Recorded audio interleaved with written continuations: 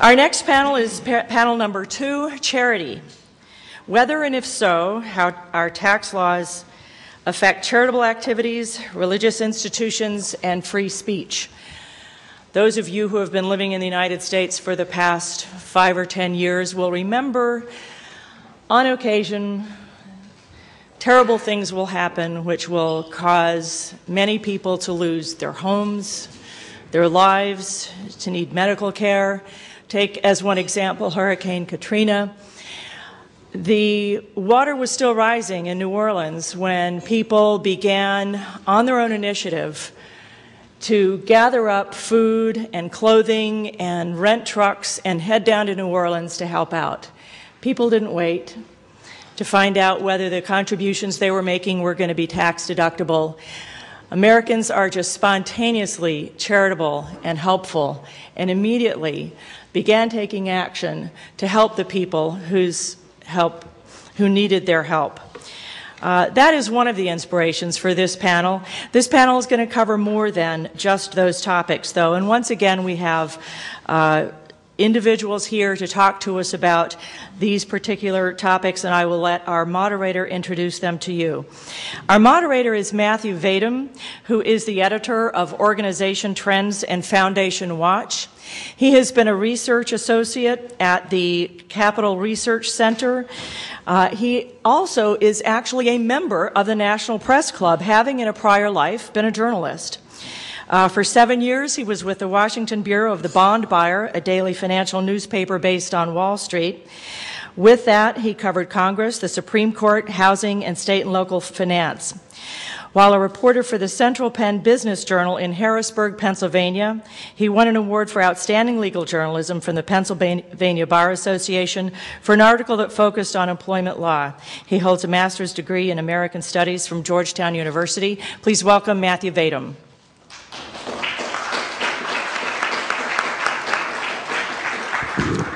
Thank you, Lee. Good morning to everyone. I am Matthew Vadum, and I'm going to be moderating this panel entitled Charity, Whether and If So, How Our Tax Laws Affect Charitable Activities, Religious Institutions, and Free Speech. I am not a lawyer, although to my horror, I am often accused of acting like one. I edit 2 newsletters at Capital Research Center. It's a think tank here in Washington, D.C. that studies nonprofit advocacy groups, foundations, and the politics of philanthropy. Even with rising tax burdens, Americans are the most generous people in the world. Today, private philanthropy flourishes in the United States, a nation that Professor Arthur Brooks of Syracuse University calls a land of charity. Brooks, who is author of the book Who Really Cares and a noted philanthropy scholar, sees charitable giving and volunteerism as the defining characteristic of Americans. It's worth noting that in 2006, Americans donated 2.2% of their average disposable or after-tax income, which is a figure higher than the 40-year average of 1.8%. In 2006, Americans gave a record $295 billion with a B dollars. The overwhelming majority of this money, 83%, was donated by individuals as opposed to foundations or corporations. This generosity really shouldn't surprise students of American history. In his classic work from the 1830s, Democracy in America, the Frenchman Alexis de Tocqueville, a thinker now claimed by both the American right and the left, noted the ease with which Americans acted privately in order to deal with social problems. Tocqueville observed that even though there were no great ancient repositories of wealth that Americans could turn to when times got tough, they were expert at creating associations to ameliorate suffering. But Americans' ancestors didn't have it so easy. In medieval England, the common law allowed benefactors to place property intended for charitable uses with the church or public authorities. It was a clunky, complex system of poor relief that involved the monarchy, aristocracy, the church, local governments, guilds, and other bodies. But the massive social, cultural, and political upheavals of the 16th century, including Henry VIII's break with the Pope and the confiscation of monastery lands, and all those things you might have learned about in history class in high school, eventually forced changes in the way charity was administered.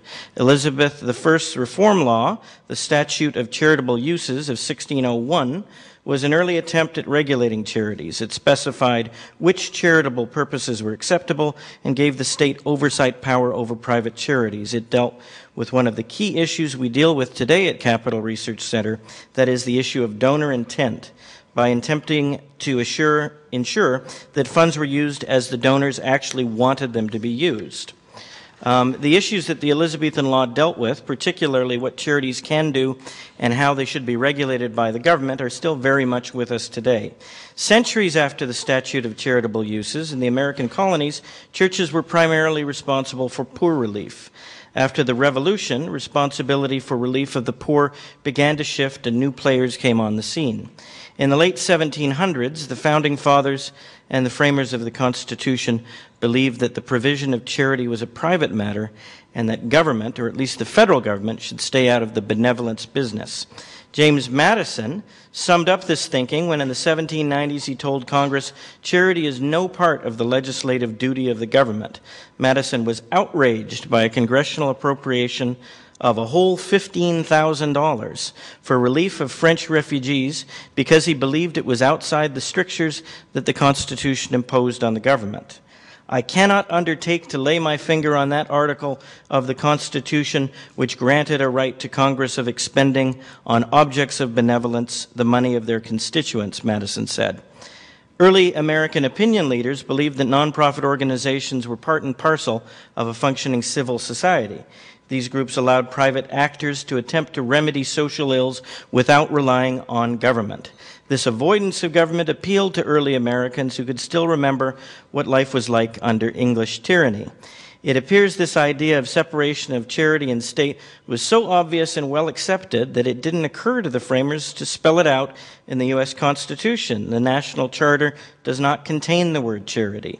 It does not expressly authorize the expenditure of public funds on projects of benevolence, although since then the courts and politicians have argued, among other things, that the General Welfare Clause permits such spending.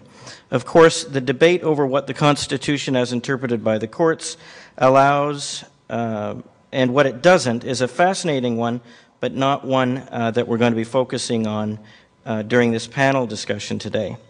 We do have time to discuss charity and modern-day exemptions from income tax. Today's federal tax rules, like the Statute of Charitable Uses of 1601, define what charitable activities are acceptable and also specify what activities should be tax-exempt.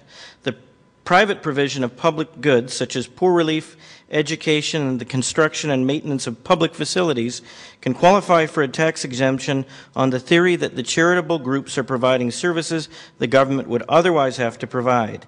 It is deemed in the public interest for the government to go without tax revenue for such public-spirited projects. More than a century after the Revolution, the U.S. Supreme Court got around to explaining the justification for exempting charities from federal taxes.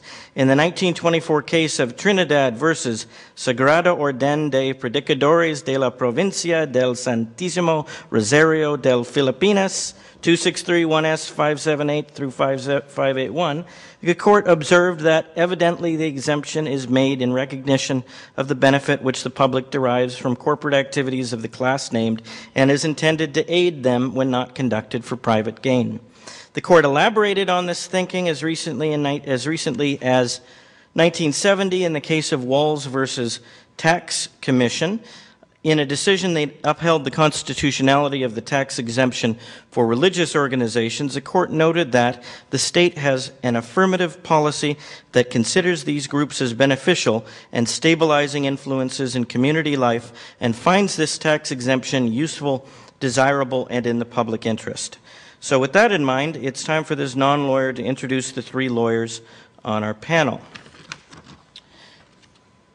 At my right is Lee E. Goodman. He's an attorney operating out of the Washington, D.C. and Richmond, Virginia offices of LeClairRyan. He focuses on a number of areas, including election law and campaign finance, college and university law, First Amendment law, nonprofit political activity, and taxation.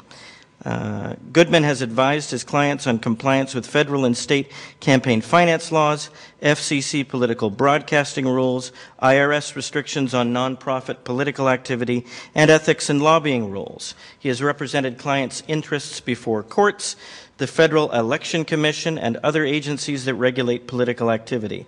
Washingtonian magazine named him one of Washington's top campaign and elections lawyers. He was also a senior policy advisor to then Virginia Governor Jim Gilmore and was chief of staff to Gilmore in his capacity as chairman of the Congressional Advisory Commission on Electronic Commerce in 1999 and 2000. Immediately to my left is Kevin Seamus Hasson, the founder, chairman of the board, and president of the Becket Fund for Religious Liberty. It's a bipartisan interfaith public interest law firm that provides the free expression, that protects the free expression of all religious traditions. Since 1994, Hasson and the Becket Fund have successfully represented clients from nearly every faith tradition, including Christians, Jews, Muslims, Buddhists, Sikhs, Hindus, Native Americans, Unitarians, and Zoroastrians. A frequent lecturer and debater, he has appeared in venues ranging from Oxford to the Vatican, from Harvard to Brigham Young University. He's the author of the book, The Right to Be Wrong, Ending the Culture War Over Religion in America. Before founding the Becket Fund in 1994, he practiced law at Williams & Connolly here in D.C., where he focused on religious liberty litigation. From 1986 to 1987, he served in the Office of Legal Counsel at the Justice Department, where he advised the White House and Cabinet departments on church-state relations. And to my far left is Neal, who is a co-founder and since 2003, the president of the American Council of Trustees and Alumni. Founded in 1995, the council is a 501c3 tax-exempt, nonpartisan, nonprofit educational organization devoted to ensuring academic freedom, excellence, and accountability at America's colleges and universities. Previously, she practiced First Amendment law at the New York City law firm of Rogers and Wells. She has also served as general counsel of the Office of Administration in the Executive Office of the President, general counsel and congressional liaison of the National Endowment for the Humanities, and editor of the American Bar Association newsletter, Communications Lawyer. In this panel, each panel will now take about 10 to 12 minutes to make their introductory remarks. This will be followed by brief rebuttals, rejoinders, surrejoinders, and witty repartee, after which the panel will then entertain questions from the floor.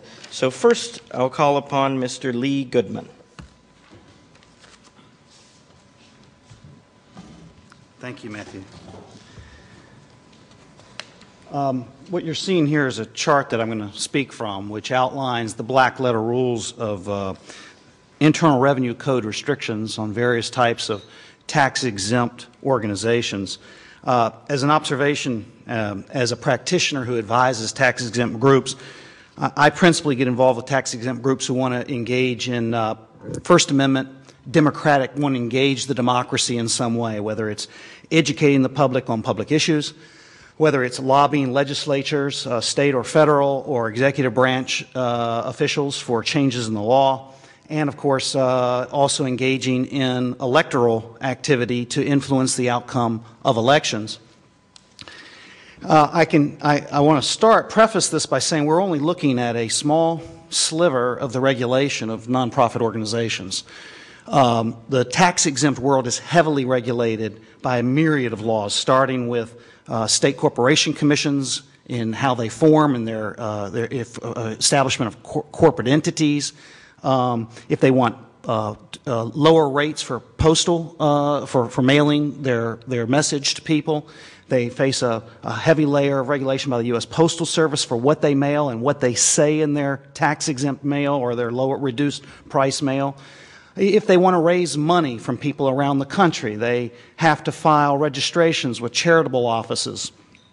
Sometimes it's the Consumer Affairs Office, sometimes it's the Attorney General's Office of a state, in order to qualify their bona fides with a state to raise money. And all of these areas of regulation carry a heavy expense for any active nonprofit organization. What we're looking at today is a sliver of just the regulation that is incurred as a condition of operating as exempt from the federal income tax. And there are many other Internal Revenue Code restrictions on tax-exempt nonprofit activities in addition to the ones reflected here which address principally political engagement. Now, in my practice, I interface with tax-exempt organizations principally in two ways. First, I represent 527 organizations. This is Section 26 USC of United States Code, Section 527, and those are avowedly political organizations. They go to the IRS and say we want to be tax-exempt for the monies we raise and spend to engage in express advocacy and other activities to avowedly influence the outcome of state or federal elections in America. The other area, which is everything to the left of the 527 category, those are tax-exempt organizations that are not avowedly political. That is, they don't say they want to influence elections, but they are tax-exempt organizations that intersect with political activity in various ways. Sometimes it's legislation, sometimes it's elections. And the Internal Revenue Code and the IRS have imposed a matrix of do's and don'ts for organizations based on which category they choose to organize under to claim their tax exemption. Now, there are three major types of political activity that organizations pursue. One is the electioneering. That is directly, what the IRS calls directly or indirectly influencing the outcome of elections. That's discussing candidates in elections, expressing the virtues of candidates, outlining the positions of candidates on issues important to the tax-exempt organization, all the way to doing what a 527 would do, and that is expressly advocate the election or defeat of certain candidates. There is lobbying. That's another area of democratic engagement that tax-exempt organizations often want to engage in. And the IRS has a technical definition of what is lobbying and what is not, but it's generally understood to be either directly lobbying on specific legislation in a legislature, an executive branch, or in some cases, grassroots lobbying. That is, communicating to the public, telling the public that some law is good or bad for the cause that the organization cares about. And then the third activity, which is an activity that most 501c3s can engage in, and that is the bottom line you'll see at the left there, and that is educating the public on matters of public concern. And this is more general philosophical education, educating the public on what's good or bad about taxation, what's good or bad about higher taxes, lower taxes. The Federalist Society, this symposium today, this is an educational symposium to talk about the tax code. So, and yet there may be a philosophical underpinning to that education, but it's not discussing specific legislation. Those are the three major areas of political activity that tax-exempt organizations must manage in their activities because they have implications for their tax-exempt status, and in some cases organizations can lose their tax-exempt status, and others they can be penalized by having to pay tax for engaging in certain activities. Let's look at this chart, and I'll explain a little bit about the silos because that's really what they become. Each category is a classification. When you form your organization, you have to tell the IRS which classification you're going to claim your tax exemption status pursuant to. And the first one and the most common one and the one that you're going to hear a little bit about and more specific in a minute from these two presenters is the 501c3. The 501c3 is the traditional educational, religious, or educational organization. And they get a special tax preference, and that is that the others do not receive.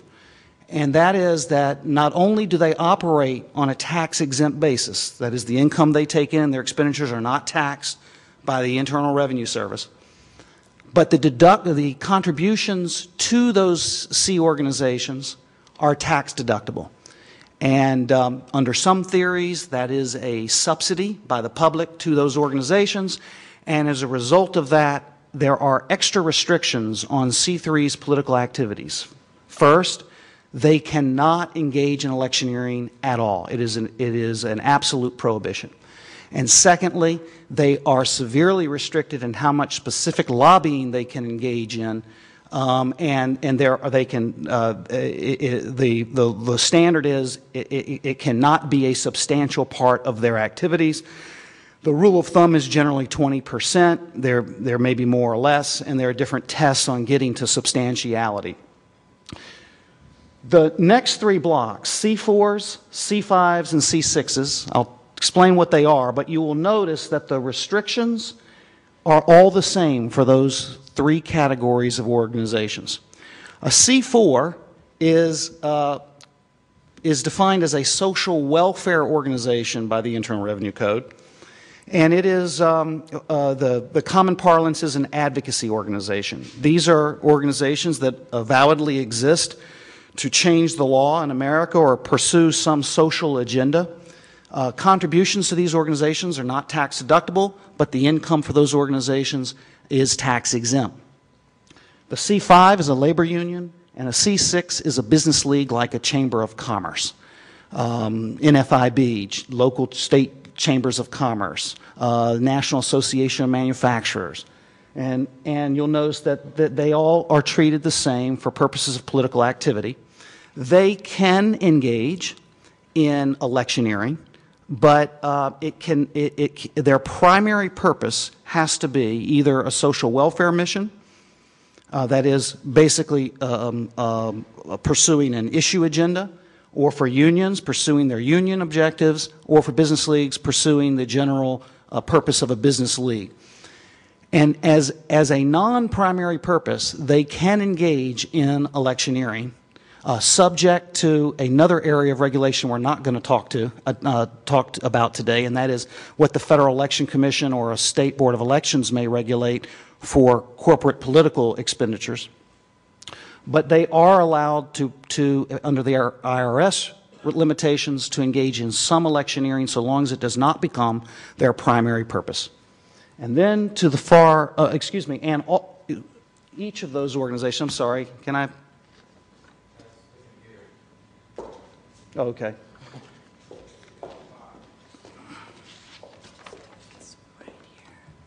Thank you. They are allowed to engage in unlimited lobbying. In fact, many of them, especially C4 advocacy organizations, exist avowedly to change the law, to lobby, and change existing law in some area of interest to the organization. And then finally, to the far right is the classification of 527. You may have heard pejoratively of the 527s in the political system. Every political party, organization, Democratic National Committee, Republican National Committee, every political campaign in America, McCain for president, every political action committee you hear about, they all claim their tax exemption under Section 527. And they, you will notice what they are limited in doing is advocacy on issues and lobbying, because they go to the IRS and say, we avowedly exist to elect candidates and defeat candidates for office. And so fairly, I think arbitrarily, the IRS says, okay, if that's your avowed purpose, then don't engage in very much lobbying. Your primary purpose has to be, and we're going to look at your expenditures to make sure that your primary purpose is that over 51% of your expenditures are on electioneering activities.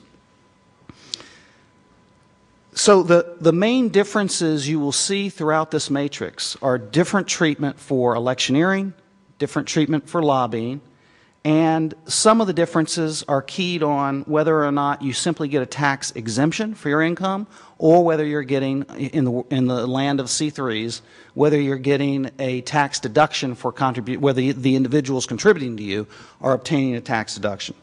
Now, a couple observations about this matrix, and these come from a practitioner in the field. These aren't highly philosophical observations.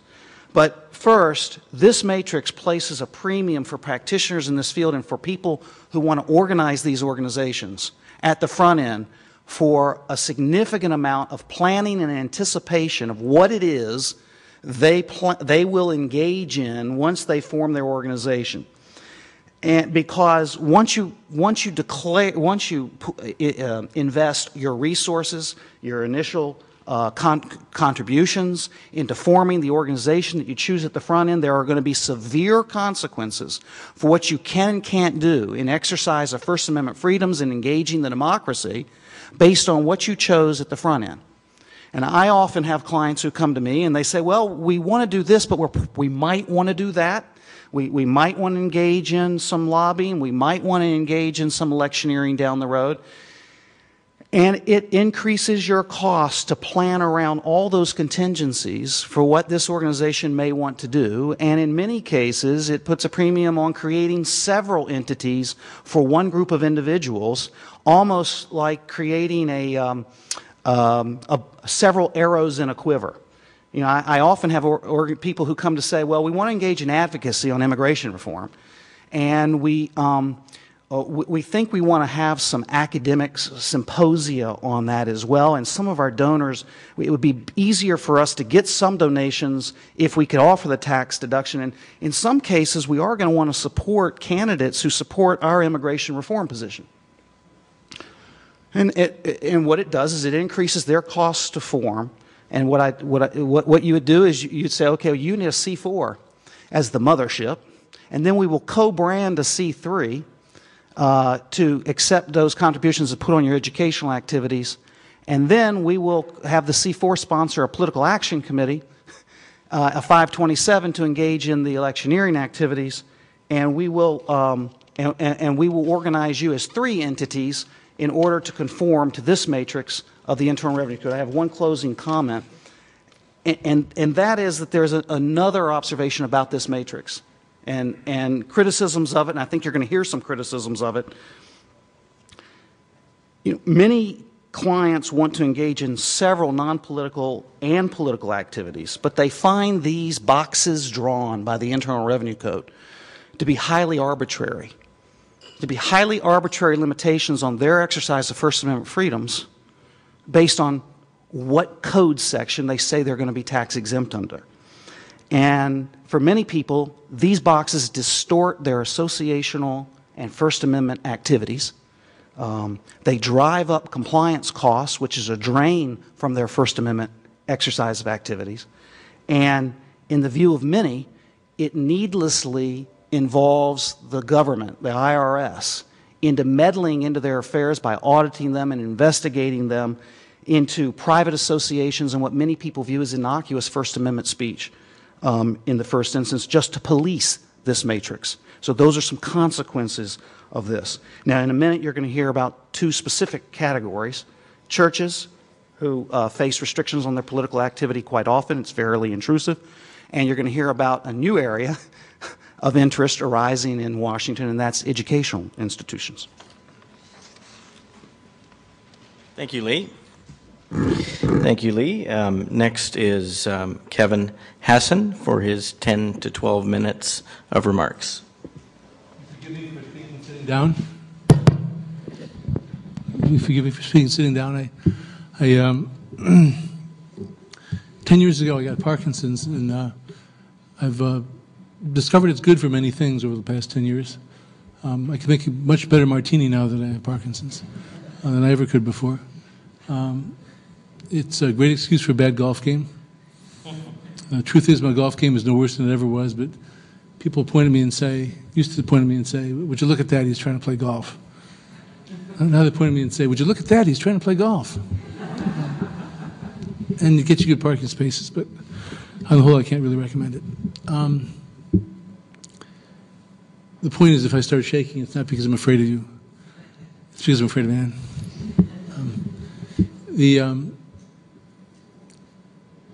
One thing that was probably the most shocking to students of American history, and particularly to the students of American religious history, I think in the last century, and I'm not trying to exaggerate, was in 1954 when Lyndon Johnson, the Senate Majority Leader, inserted into the IRS code, inserted into 501c3, literally in the dead of night, with no discussion whatsoever, a change in the definition of a 501c3 to require that the organization be one that does not intervene, and that was the operative verb, intervene, for or against individual candidates.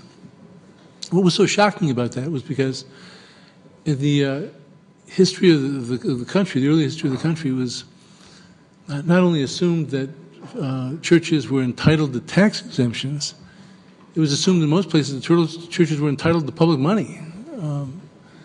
Massachusetts kept its official church until 1853. Virginia was the exception. We were having disestablished churches altogether, but and New York had no established church. But the rest of the colonies, in one measure or another, had official churches, and they backed them up with official taxes. Now, those of you who remember first-year con law realize I'm not saying anything controversial yet. That it's the Bill of Rights simply didn't apply to the states until it was incorporated by reference,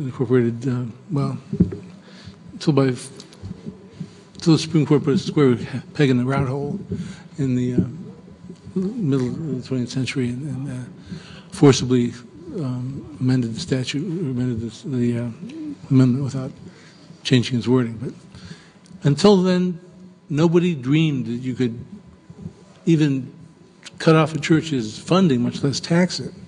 And it was the second thing that was commonly assumed was that preaching had a political content to it, and there are literally sets of the kind of books you get to put on a shelf and never look at. They have nice bindings. There are many of those sets filled with the political preaching, the banal political preaching of the founding generation. So along comes Lyndon Johnson in 1954, fresh from a re-election campaign in which a couple churches in Texas ratted on him for an affair he had, and he literally in the dead of night changed the statute to require that the organization not be one that intervenes. Now, nobody in the right mind up until that moment would have thought that you could take one of those historic rights of churches to preach and not to be taxed and condition keeping it on surrendering the other. That's to say, you can either surrender your tax exemption and preach, or you can surrender your preaching and remain tax exempt. Nobody would have dreamed of that. And what I want to suggest is, I'm not sure anybody did dream of that. Because the language he chose, intervening, is language that works perfectly well for when an entity, like a church or a synagogue or a mosque, is itself speaking ad extra to society at large. That is to say, where St. Bavo's puts handbills out for the public or local gospel hour, takes ads out on the radio, or so-and-so takes an ad out, and billboard out, and says, don't vote for him, he's a heretic or he's a jerk or whatever. When the institution itself is speaking ad extra, then it makes some sense, at least it's coherent, whether the institution is intervening in a political campaign. At least it's coherent. And it's probably constitutional. There's a famous case of Regan versus taxation with representation, upheld this scenario against a free speech challenge. There's been no, IRS has never gone to the mat on this question, so there's never been any definitive holding on free exercise. But the point I simply want to make is, when a preacher preaches to his or her congregation from his or her own pulpit, that is a very different thing, and doesn't rebroadcast it, and doesn't send it on video discs, and doesn't put it on the internet, but just preaches to his or her own church. that's a very different thing from the entity intervening ad extra in the campaign. It's the entity itself speaking to itself ad intra. And being public interest lawyers, we are paid to cause trouble. And we are actively trying to goad the IRS into coming after one or more of our clients. You might have seen the full-page ad in the Wall Street Journal a couple of weeks ago. And what we've done is to videotape a sermon that we're confident the IRS will hate, and take out an ad in the Wall Street Journal saying, if you didn't like All Souls Episcopal, you're really going to hate us. Let me introduce you to Pastor so-and-so, and he said, I had to preach my conscience. It was a matter of elections, and I had to preach my conscience. He doesn't admit to anything in the letter, but insinuates very strongly what happened. And then tells you to go to YouTube and watch the sermon. You go to YouTube and watch the sermon, and every time he sneaks up on the point that the IRS is going to pounce on, beep, it's censored. And it's kind of cute in its own way. But it's also exasperating. You want to find out what it is this guy said. Well, if the IRS wants to find out what this guy said, we're more than happy to receive their letter of inquiry, which we will quickly return demanding formality. We're more than happy to receive their subpoena, which we will quickly return, refusing to comply with it. Actually, they call it a summons. And the rest of the world would call it a subpoena, and the IRS because of summons. And get on with it. They've never, ever gone to the mat with anybody on this issue. And I think I know why. I think they realize they've got a problem. In a nutshell, the argument is that the plain language of the IRS refers to intervening in this. Preaching on congregation is not intervening. Second, that you have to construe a statute to avoid constitutional issues, and there's a constitutional issue here. Third, the regs go beyond the authority of the statute. Fourth, that it's unconstitutional. And fifth, RFRA, the Religious Freedom Restoration Act, which nobody ever seems to think of in terms of the tax law, which basically gives a free exercise statutory right to not have your religious exercise unjustly or unduly burdened. So stay tuned. We'll continue pulling the IRS's tail until they either come after the Becket Fund or they come after one of our clients, and we can tee the issue up and get started.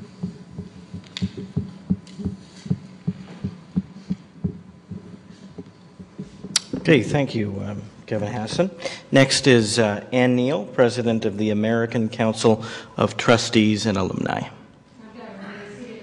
I brought my new program officer, Matt Mahoney, who is a recent graduate of the University of Pennsylvania.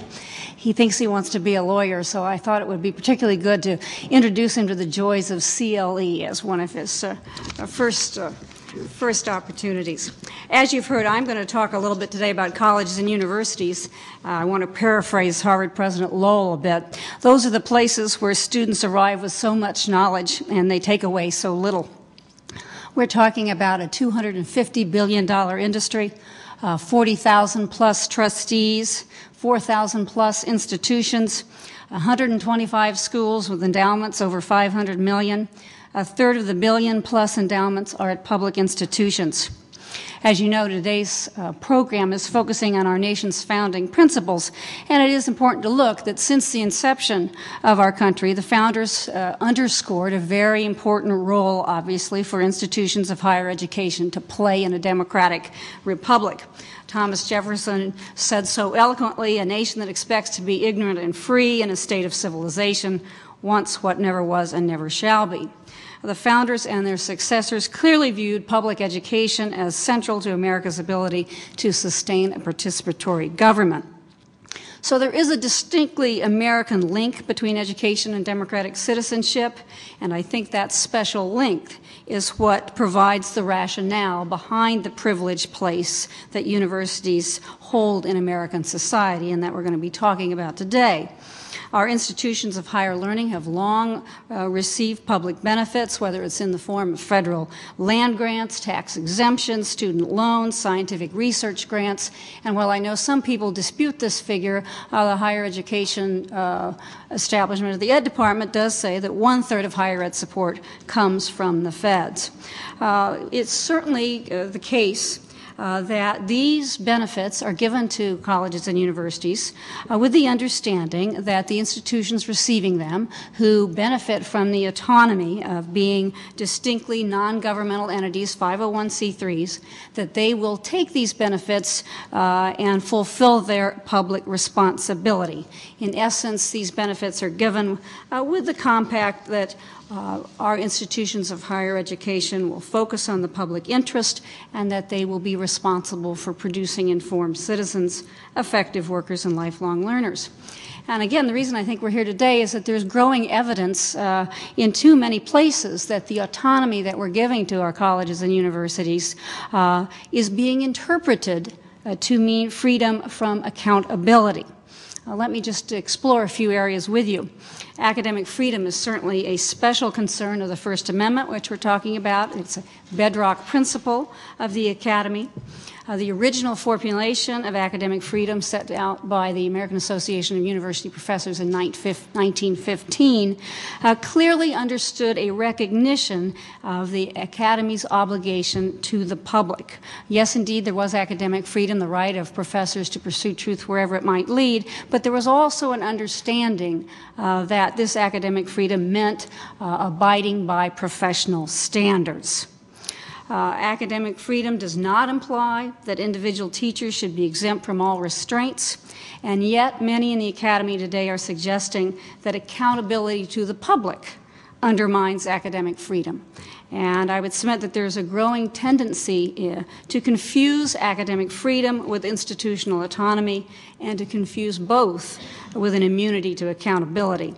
University of Tennessee professor John Friedel, he recounts tales of professors who think their academic freedom exempts them from basic, reasonable professional directives, how to assign graded work, or what they must include in their syllabi to meet the pedagogical requirements of accreditors. I think it's interesting the University of California amended its academic freedom policy to eliminate the prohibition against propaganda in the classroom. The argument they had was that there is no real difference between disinterested and interested scholarship.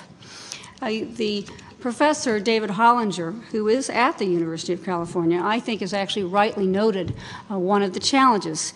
He says it's one thing to uphold the idea that academic freedom involves an understanding of the university as independent of governmental policing, but it's another to suggest that academic freedom insulates academics from ever being questioned, challenged, criticized, or held accountable. Now, as you all know, another aspect of the favored treatment of universities is the special tax exemptions we give and the fact that gifts are also given preferred status. And I think increasingly there have been concerns about adherence to donor intent. Obviously, federal policy is designed to promote gifts to advance higher education. Colleges and universities benefit from this favored status of donations. And in fact, in 2007, nearly 30% of the total of largest of financial support to higher ed was given by alums. So clearly, institutions are benefiting significantly. Yet again, there appear to be abuse of these benefits, and I know many of you have read about high-profile cases some years ago. The Bass family, when it gave $20 million to Yale for a Western civilization program, ultimately handed back to the family after it was determined that the money had not been utilized as the donors had requested. Right now, there is a very high-profile case of the Robertson family suing Princeton, again about questions of donor intent. So again, this raises some real questions whether or not our higher education institutions are taking these advantages and abusing them. Judge Cabranes, Jose Cabranes, in 2002 spoke to the National Association of College and University Attorneys. And while he wasn't talking about the tax exemption issues, he nevertheless raised, I think, a very interesting point in this context.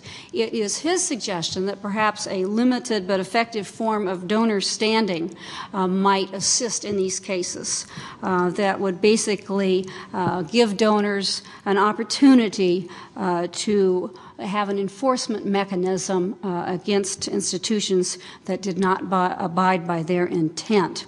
It's his idea that a basic floor would be established so that the donors would not be bringing frivolous lawsuits, and it would prevent them from using the donation as a way of gaining standing to sue over other unrelated issues. Now, the autonomy that we're talking about that the higher ed receives also affects the governance structures. And I think this is an area that is getting some increasing concern, and it's one that the American Council of Trustees and Alumni is profoundly interested in. Lay governance in the United States has been an essential part of higher education. It's part of our democratic tradition, and certainly in contrast to other countries and other states, we believe not in educational ministries, not in government officials, but that in fact our higher education institutions should be run by citizens. Public trustees, of course, receive their plenary authority generally through statute, privates generally through broad authority provided by articles of incorporation and bylaws. I think, and this is a reason I suspect that we're seeing more and more attention to this, is there's a unique challenge in the nonprofit world, and most particularly looking at higher education, in that there is no real independent oversight. There is, shall we say, no real stakeholder as we would see in the marketplace. There are no public disclosure requirements to speak of, and there's very little exposure to lawsuits. So the kind of discipline that we would see in the corporate world, we really don't have when we look at universities. And that's one reason, in fact, that the American Council of Trustees and Alumni exists, because we feel that in an effort to find an independent voice and a stakeholder, if you will, that alumni are stakeholders, very legitimate stakeholders who need to raise their voices, and that trustees obviously can and should provide an important independent voice. Now, I know you all are aware that Senator Grassley and Senator Baucus have been extremely interested in both nonprofit governance and higher education generally, and in 2006 they held a roundtable examining legislative reforms that might encourage and empower boards to have more oversight over their operations. And this came in the context of various problems at the Red Cross and also at our neighboring institution, American University.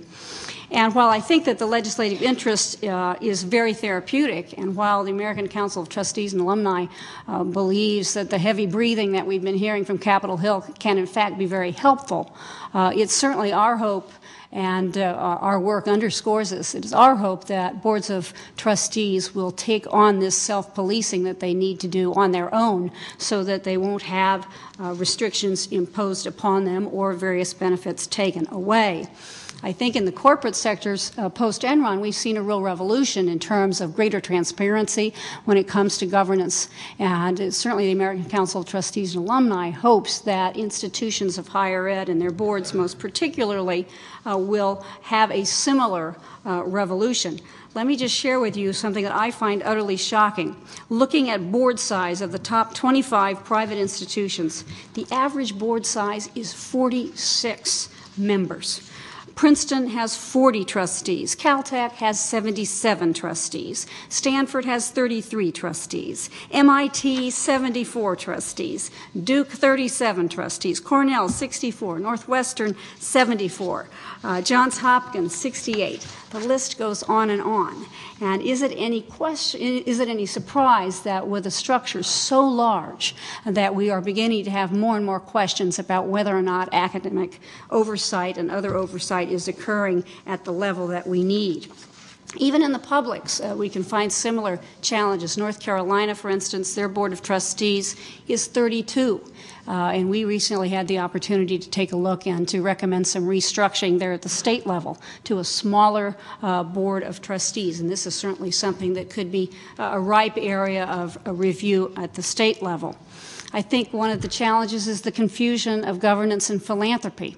Again, I think we're all aware and know boards of trustees where big donors find themselves on the boards. And obviously that's very important for institutions, and we should encourage gifts to these institutions. But regrettably, it seems that often the trustees are asked to be ATM machines and not much more. And I think that's something that merits further examination. Again, what are a few of the scandals that we've seen recently? Compensation issues that were raised at American University, issues of excessive compensation by presidents and high-level administrators at the University of California, cases where boards themselves admitted that they did not know the compensation of their presidents. The New York Board of Regents with the Delphi University some years ago, in fact, removed the entire college governing board for permitting enormous presidential compensation. So reforms in this area are clearly needed, and as I say, I hope that the boards themselves, with the assistance of organizations such as ACTA and others, can bring about these reforms. Full boards need to set the pay for presidents and senior level staff. Audit committees should exist at higher education institutions when they do not. There are cases of consultants who tie fees to the size of presidential salaries. Again, this practice should be explored. Conflict of interest policies. We hear it in the corporate world. It's important, we think, for boards of trustees at higher ed to do the same. Trustee selection. I don't know if we have any Dartmouth graduates here in this audience, but right now there's been a very high-level discussion about the composition of the Dartmouth board. One of the issues there is that the president picks the trustees and largely is responsible for the governance committee. And there are those who have been arguing that this is an inherent conflict, that in fact the president reports to the board, and that by designating the very people who will evaluate him, we have a conflict. And I think it's interesting, as we've seen some of these compensation scandals arise, that one wants to ask, could potentially the large compensations which are being approved by trustees, could it be part and parcel of the fact that they have been brought in by the president, or friendly with the president? So it's a very, very cozy situation. And as we look at higher ed, and as we look at the Dartmouth practices, these tend to, in fact, be counter to what we are seeing now as best practices in the for-profit world. The New York Stock Exchange will not allow nominating committees to have CEOs on them. They must be composed of independent directors. And so we think, again, this is an area where the nonprofits and higher education can take a page from the book of corporate governance reform. Finally, I think voluntary public disclosure, again, a very, very important piece that could be done easily, voluntarily. We have been astounded as we've gone to public websites to try to find even the names and addresses of trustees, and these are public trustees. We've been surprised to see that many higher ed trustees have no term limits. We would love to see voluntarily boards increasingly to have information available to alums and taxpayers, what their term limits are, what the attendance requirements are, what their attendance records are, what their agendas are, what their minutes include. For instance, Dartmouth, and again, I hate to pick on Dartmouth, but I will today, the minutes are sealed for 50 years at Dartmouth. That seems a little bit problematic. Are conflict of interest policies in place? How often does the board meet? Is the president assessed, and how and when? What are the compensation levels? Does the board itself receive compensation and reimbursement? And then lastly, endowment, which of course has been very much in the news these days. Questions of endowment hoarding. Obviously, there's been some talk of trying to impose the 5% spend-out requirement on colleges and universities. What we are hoping and recommending is that boards of trustees take this as an opportunity to take a look at their endowments, to analyze really what is restricted, what's not, to see whether or not they can be utilizing these endowments in more effective ways that will benefit students. So the long and short of it is, we believe that the autonomy that colleges and universities receive through the tax code has been very largely responsible for many of the very good things about higher education. But it is clear that self-policing pacing is in order. It's clear that the benefits of autonomy have perhaps been taken for granted and sometimes abused, and so that it's incumbent on higher education to take this opportunity now and the growing public concern and attention to clean up its house. Thank you, Ann. I just wanted to add, I remember from college the case of Dartmouth College versus Woodward, 1819, in the Supreme Court, where the state of New Hampshire tried to take over Dartmouth College. So I can understand why they're a little wary of dealing with the government. Yeah, they do. I wanted to exercise the moderator's prerogative and just ask the first question of whoever cares to answer it. I wanted to ask, as Ann Neal just noted, on the Senate Finance Committee, Chairman Baucus and Ranking Member Grassley have been making a lot of noises lately about the tax-exempt status of higher education facilities and charitable hospitals. I don't know if they're actually threatening to yank those tax exemptions, but it certainly sounds like they're spoiling for a fight. Do any members of the panel think anything will actually come out of all this noise emanating from the Senate Finance Committee? Well, as I say, I've been pleasantly surprised that the yanking of the chain has prompted some positive actions already. Now, I know that there are some who feel that what Harvard, Yale, Princeton, Dartmouth, et cetera, have done is not enough, but in fact they have responded in terms of student aid. And so, as I say, I prefer the heavy breathing approach as opposed to more government regulation, and I think we've seen some positive impact. And I hope that they will continue to have hearings and continue to have focus on these institutions, because in too many ways, when they are ignored, they go back to their old practices. Those are all the comments from the panelists? Okay. Can I throw in an extraneous question?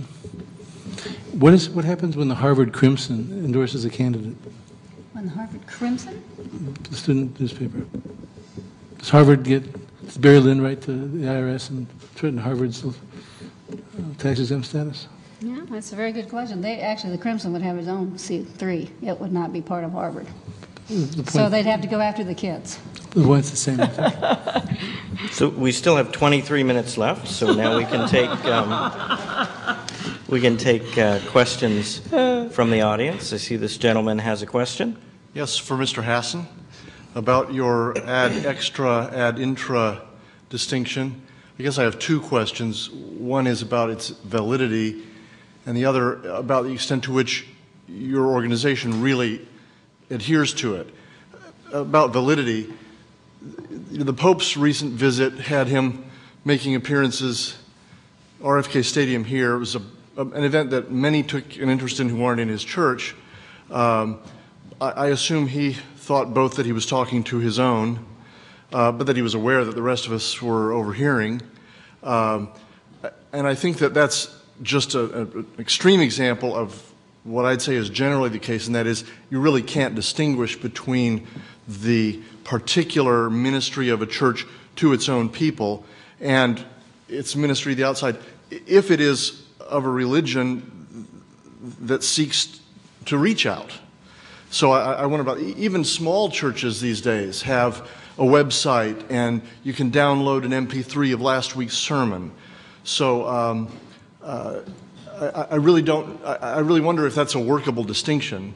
And then my second question, which I'll go ahead and say now, and if you'd be willing to respond to both, I have the sense that if you got the system to acknowledge this distinction and say, okay, all right, for your ad intra stuff, you can do whatever you want, but on that ad extra, be sure you don't, I know you'd be bringing that lawsuit. Am I wrong? Because isn't that going to be unworkable? The YouTube that you didn't like would still have to be bleeped under the I actually regime loved it. We did it. But, pardon me? I actually loved the YouTube thing. We did it ourselves, but I get your point. You take my point, though. If ad extra were not permitted, then when you downloaded to YouTube, you'd have to delete those things still. So the thing that is absurd to you and offensive would persist even under that distinction, or do I misunderstand? Well, you don't misunderstand the nature of public interest law. That's for sure. That's for sure. You don't misunderstand that at all. The ACLU is thinking several steps ahead with every suit they file. Some of the folks on the Christian right are doing that. The Becket Fund is doing that too. We've got our secret strategies for reconstituting the free exercise clause in the Supreme Court. We've got our secret strategies for eliminating taxpayer standing, the last vestige of it, and we've got our secret strategies for what we do with the IRS too. And I won't tell you this is the only thing that, if we won this case, we'd go off and do something else. We do have what our next move would be in mind. But that's just the nature of the beast. I think it's a legitimate point to say that preaching from the pulpit to one's own congregation is fundamentally different, categorically different from the other sorts of things that people think of as a campaign. And that is not only different, but it's very special. And it's at the core of the free exercise clause in the same way as political speech is at the core of the free speech clause, or commercial journalism is at the heart of the press clause, and so forth. It's right there at the core value. And I think it's a useful place to start. And if it goes no further than that, we've done some good. But I think there's potential to take it past that. Now, that was the first question, I think. It was the second question. But which question did I miss? No, you answered both. I think it's a difficult distinction, and I don't see anyone stopping there with the ad intra issue. I might add, I mean, what I understand Kevin to say is he's living like a lawyer. He's living in the framework of the law that the Supreme Court has ruled, that the condition is constitutional. And so Kevin is looking, like any good lawyer for his client, for the as-applied challenge that tests the framework that we have. And it sounds like a very credible case, because there are thousands of cases. It happens quite often. There are dozens and dozens of cases after every election where precisely the scenario that Kevin has painted occurs, where a minister did use his pulpit and or a church newsletter to his congregation and discussed a candidacy, and someone complains to the IRS, and the IRS comes and audits the church, and often, typically will warn the church, sometimes penalize the church. Not too many churches have lost their C3 status altogether, but I think it's a very credible stepping stone, given the lay of the law as it has been established around this tax exemption. And so I think what you're hearing from Kevin is he's looking for the most practical way to find the right as-applied challenge to at least create some safe spheres, saving, of course, the broader issue of large public pronouncements and websites and what have you. And by the way, the IRS does have guidance on websites and such things. If Senator Barack Obama's Reverend Jeremiah Wright, who made a speech just down the hall a few days here ago, you might have heard about it. If he had still been an active pastor for United Church of Trinity, United Church of Christ in Chicago, and if he had made an endorsement of a candidate outright during the speech, or urged people to vote against a specific candidate, could that have caused legal problems for his church? Probably not, if he disclaimed that he was speaking in his own personal capacity. He happens to be the reverend of that church, but that it was his personal endorsement. Where ministers tend to get in more trouble is when they use a platform funded by the church, whether it's the pulpit, whether it's the church's newsletter that the church has paid for, the church yard signs in the church's yard, where you're using actual church resources. But there's a well-recognized exception where a religious figure speaks in his own capacity. There was a investigation of Dr. Dobson's outfit this year regarding his use of the ministry for something in the last election.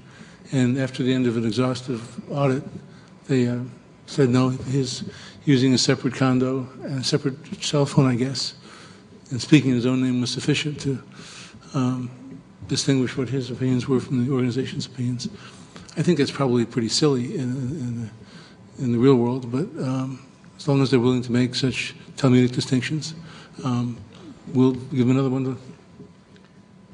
Matthew, your question raises a whole myriad of areas of specific exceptions, and this is one of the points I raised earlier about the distortion of the tax exemption and the conditions on the tax exemption, where you can have a public figure come speak to the congregation from the pulpit, so long as there's no endorsement of the candidate and the candidate has an independent public office, for example, a public official running for re-election, and the candidate doesn't mention his candidacy from the pulpit and only speaks in his capacity as a public official.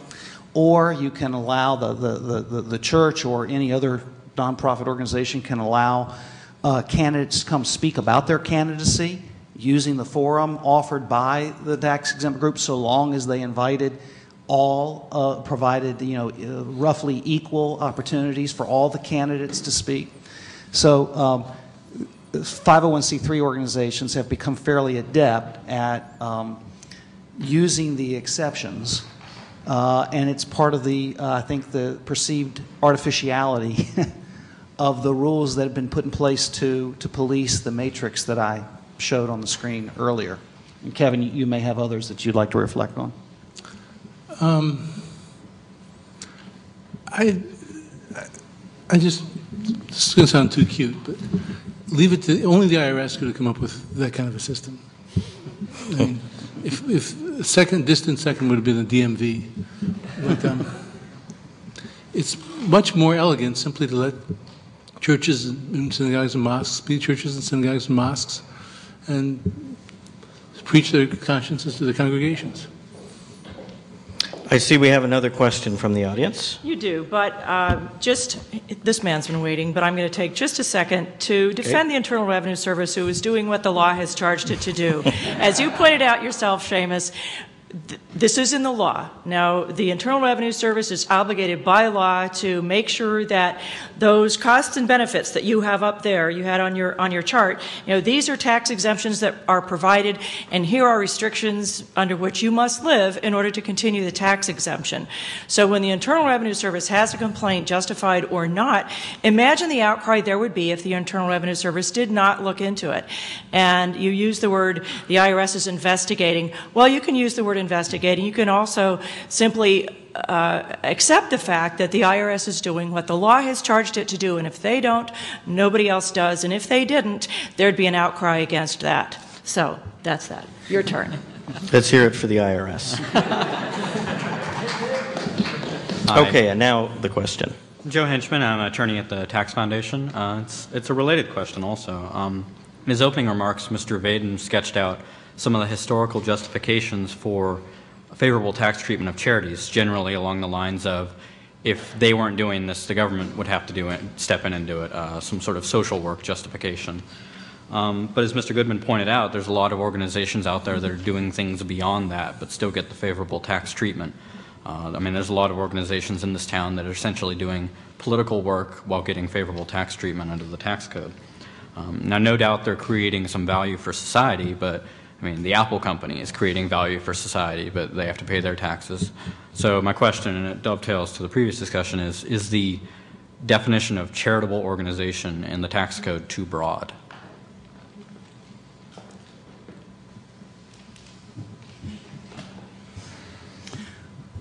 I'm glad I don't have to answer that question. As a practitioner, I live in the world that Lee O'Connor just outlined, which is the matrix, and I live in the matrix. And so I haven't given a lot of thought to whether a charitable organization is too broad. I think it is useful to go back and look at some of the history of how we got here, because and I'm going to get to your point in a roundabout way, because I don't have an answer to whether the definition is too broad. But Lee was right. This is the world we live in, and this is the law. And I think what you're hearing questioned here implicitly through some of these comments is questioning whether the law is as it should be in the first instance. We all acknowledge that the law is what it is. And one of the problems we labor under is really finding the justification for some of these restrictions, particularly in the area of C3, restrictions on C3 speech in the political world. And I did several commentators published this, and so I pulled some of the archaeology of this electioneering restriction. And one commentator outlined that in 1798, most churches were recognized as exempt from state and local property laws. And so as the nation was founded, there was a presumption that taxes were not going to be imposed on religious organizations. And then in 1894, we had the first income tax on corporations enacted by Congress, and it exempted corporations, companies, or associations organized and conducted solely for charitable, religious, or educational purposes. So that was the first tax exemption codified for charitable, religious, and educational organizations, what we now recognize as C3 organizations. In 1917, there was the first tax deduction afforded for contributors to corporations or associations organized and operated exclusively for religious, charitable, scientific, or educational purposes. And the only limit imposed on that was that no part of the net income could inure to the benefit of any private stockholder or individual. That was the only limitation at that time. So there was no political prohibition at that time when the first exemption was enacted. And then in 1934, the first restriction on political activities of C3s was enacted by Congress, and that was that no substantial part of the activities of a C3 could be carrying on of propaganda or otherwise attempting to influence legislation. Now, in an earlier form of that bill, there was a prohibition against, quote, participation in partisan politics, and that restriction was taken out of the law before it was enacted. In 1954, with no discussion, no committee report, Senator Lyndon B. Johnson spliced in the first restriction on the electioneering for C3s, and that was a restriction on endorsing candidates. Now, when you read the history books, some people attribute Johnson's interest in that to the election he had just been through in Texas, where a gentleman named Dudley Dougherty had run against him with the assistance of a nonprofit organization that was it's been described in one biography as a sort of a neo-Nazi, anti-Semitic nonprofit organization that supported his opponent. And then he came and spliced it in. But there's no legislative discussion of that restriction. And then in 1986, the law was changed to add, to prohibit opposition to candidates because the law from 1954 prohibited endorsements of candidates. Now, in the absence of any elaborate legislative history, people have, looked for justifications. Why we care? Why deny C3 organizations the ability to speak, exercise First Amendment freedoms, particularly organizations like churches? What's the big deal? And I think the most widely accepted rationale for this is the subsidy argument, that we're giving a tax deduction for their contributions, and therefore that's a subsidy of electioneering. But it's not far-fetched to grant such a subsidy. I practice in election law in the state of Virginia too, and Virginia has a tax credit for some political contributions up to a ceiling. The tax checkoff we all have on our federal income tax allows us to divert some of our tax payments to pay presidential campaigns. And the idea of a federal subsidy of other sorts, a tax deduction, has been debated in Congress before. So it's not far-fetched. It shouldn't be inherently offensive to grant some subsidy, at least up to some limit, for C3 organizations to engage in electioneering with a tax deduction for the contributions that come in. There are other theories that get bannered about, particularly in the church and state area, whether or not there should be church and state separation, and that's why we don't want churches to engage in political activity with the benefit of a deduction. There's the accommodation theory that we grant the deduction simply for there to be accommodation between state and church, but we don't want to then subsidize the church in doing that. Then there's the public service theory, that we are really giving the tax deduction in order to enhance public services that the government might otherwise have to do, like educating people, like performing good works, serving the poor, and those types of justifications. But I think the public subsidy is the one that's most widely accepted, and I think it's highly debatable about whether there's a problem with subsidizing First Amendment activity, because we do in many respects. Is it my imagination, or does money keep finding its way into politics despite all the efforts to keep money out of politics? Well, I can tell you, as a result of McCain-Feingold, money has been looking for an outlet that is soft money, that is unlimited contributions by individuals and corporate money. Before McCain-Feingold, large unlimited individual contributions and corporate money found its way into politics through issue advocacy. Those were the old ads that said, Senator Johnson voted to raise your taxes 100 times in Congress. Call Senator Johnson and tell him not to keep taking money from your pocket. And of course that ad would run right before an election, and that was all permissible pre-McCain-Feingold. McCain-Feingold put new restrictions on those types of what we call electioneering communications. And as a result of McCain-Feingold and the clamping down of large expenditures of individual money and corporate money in the Federal Election Commission world, in that sphere of regulation, large money has been trying to find outlets in areas where there is a nonprofit exempt organization that walks up to the line of Federal Election Commission regulation.